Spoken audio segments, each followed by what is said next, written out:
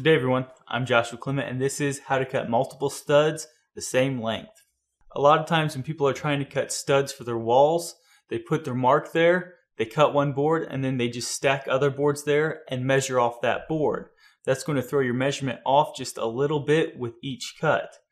So when you put a line there, you want to make sure that you cut to the same exact spot every time, whether it be the outside of the line or the inside of the line or cutting straight down the middle of the line.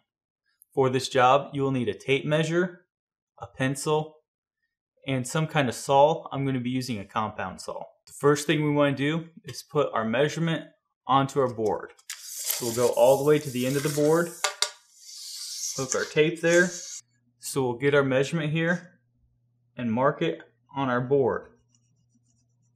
Now when I cut, I want to cut to this side of the line. That way I leave the line there, which is the exact 6-foot marker. I know it's tempting to use that first board as a guide, but remember, every time you put a line there, you're lengthening the board just a little bit because of the width of your pencil. So you want to measure and mark each board, that way you have the most accurate cut. One trick I use a lot is when I'm cutting a board, I like to put an X on the side that I'm going to get rid of. That way my clean side has nothing on there and I know I cut to this side of the line.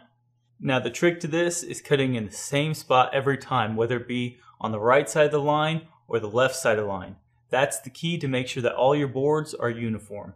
Thank you all for watching and good luck with this project.